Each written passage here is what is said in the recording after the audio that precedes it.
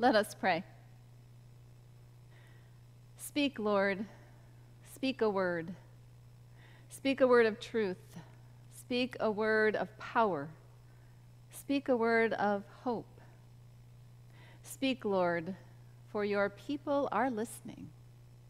In Jesus' name, amen. Home. When I say the word home, what comes to your mind? A place where you grew up? A particular town or a house? Or maybe a place of memories? Particular sights or sounds or smells that you could never forget? Or maybe a place that you long to go back to, or not, but whatever the case, it's part of your story. For my husband, Brian, he grew up in a house on Vine Street in New Wilmington, and his parents still live there to this day. And so for him, there's a part of him, I think, that will always think of that place as home. For me, I went to elementary school from one house, went to middle school from another house, went to high school from another house, and from college I came home for summer break to yet another house. And I packed up my belongings to move to my first job from yet another house. My first job was in Washington, D.C., and it's a place that's very transient. So as I met people, they would usually introduce themselves with three things: name, job, and where they were from. I'm from Kansas. I grew up in New York. California is my home. So what they were telling me, I think, is that this place, D.C., is not my home. I am not at home here.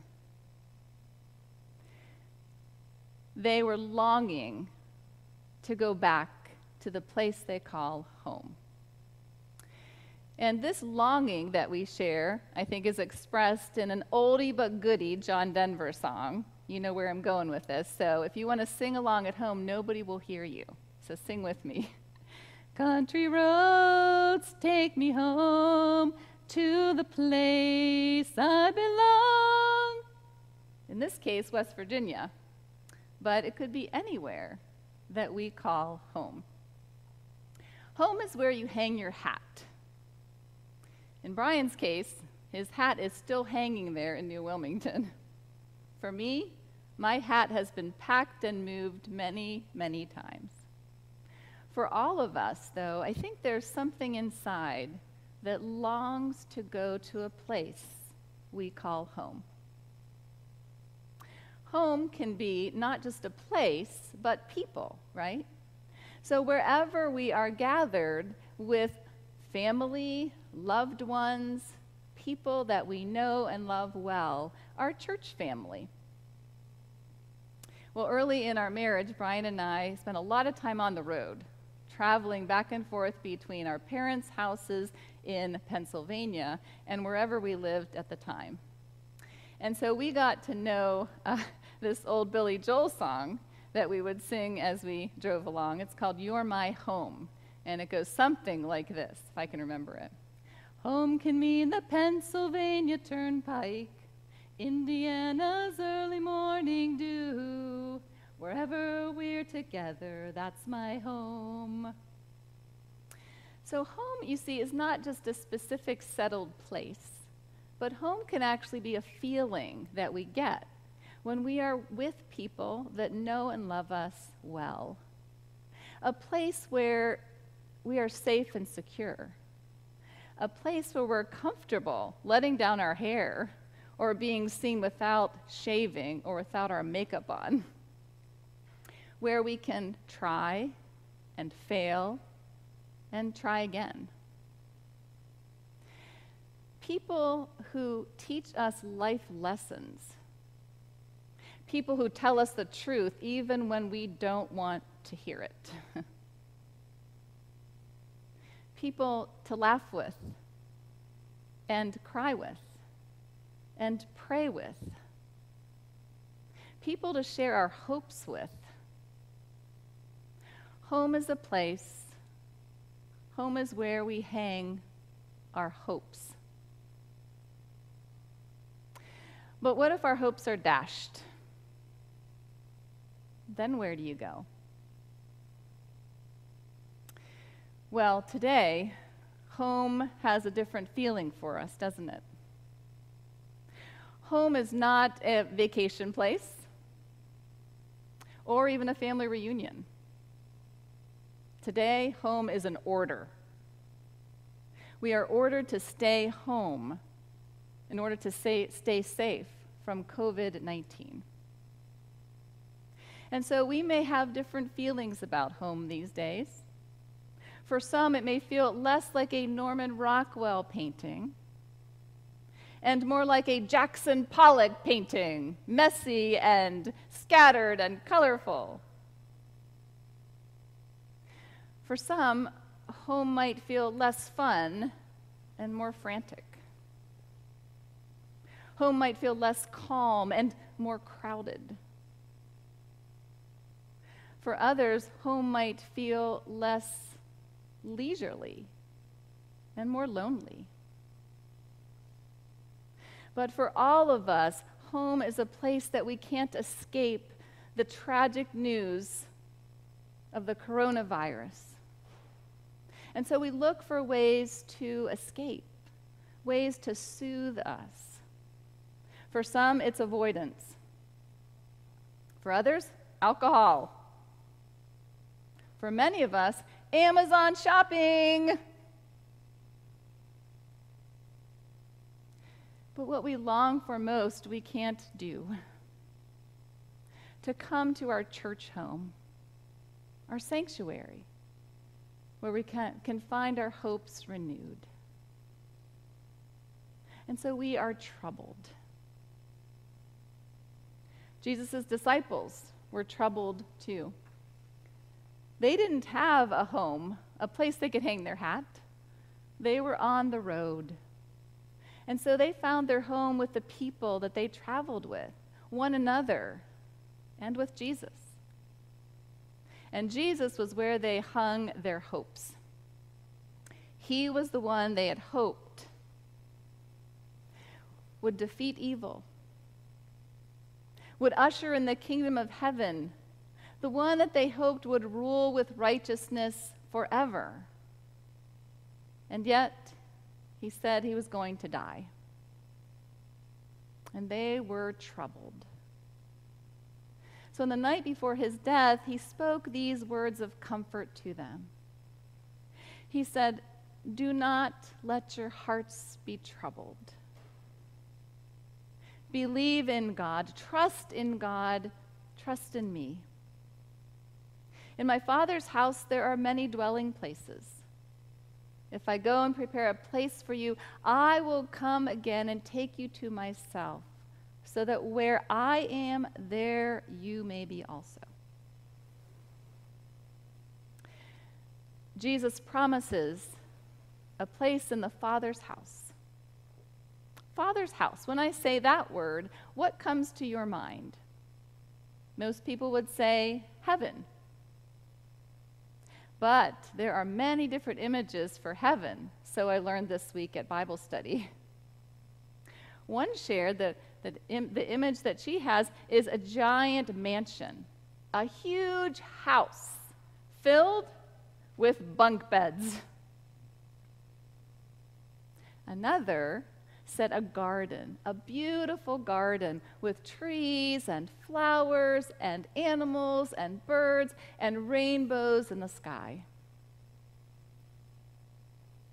Another said that she can't wait to get to those pearly gates where she will see her whole family there welcoming her home. Another said heaven is a place where there will be no more tears, no more sorrow, no more pain, no more disease, no more death. Just peace. So whatever your image of heaven is, Jesus says there's plenty of room there. the Father's house. It's not just a synonym for heaven. In John's gospel, location means relationship. And so when Jesus says, in my Father's house there are many dwelling places, that root word dwell, it's not just talking about a geographical place, or even people, or even heaven. It means communion. It means a relationship with God, wherever that is. As Martin Luther said, God is where we hang our hearts upon. Our grateful and giving hearts, yes,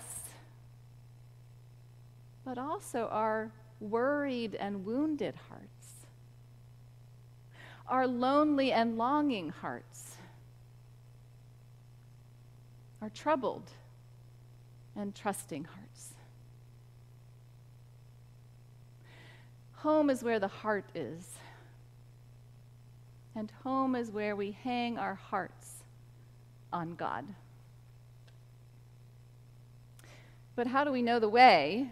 Thomas asks us on our behalf, right? How do we know the way to a place where we can trust enough to hang our hearts on? Jesus said, I am the way and the truth and the life. The way does not mean a route or a road. It means a relationship with God. The truth is not something we have to prove, but it's a gift given to us from Jesus. The life is not something we have to make for ourselves. It's a promise of abundant life on earth, eternal life in heaven, and abiding life with God, here and now. Whoever comes to the Father, whoever comes through me, comes to the Father. The good news is, whoever comes to the Father through Jesus is welcome. Through Jesus, everyone can come to the Father. Through Jesus, everyone can come home. Jesus brings God's home to us. And God helps us come home to ourselves. It begins with grace. It ends with grace. It's grace all the way down. And so this way, this truth, this life that we find in Jesus is captured so beautifully in one of the most beloved hymns that we sing together. And you know where I'm going, so feel free to sing it with me at home. Through many dangers, toils, and snares, I have already come. 'Tis grace has brought me safe thus far, and grace will lead me home. Home. It's a place. It's people. It's a promise of eternal life. And it's presence with God here and now. So although I moved a lot as a child, I have a good memory, wonderful memories to treasure to this day.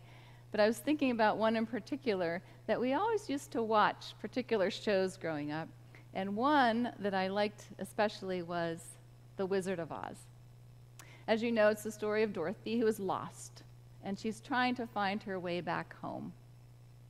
And so she looks to the heavens as if to say a prayer, and she sings, "Somewhere over the rainbow, way way up high. But then she's also given the down-to-earth advice to look down at her feet, where she's standing here and now, and to tap her feet together and say, there's no place like home. There's no place like home. And she found her way back home. So friends, this is true for all of us. There is no place like home where we can hang our hats. There's no place like home where we can hang our hopes. There's no place like home where we can hang our hearts. There's no place like home where we can be with God.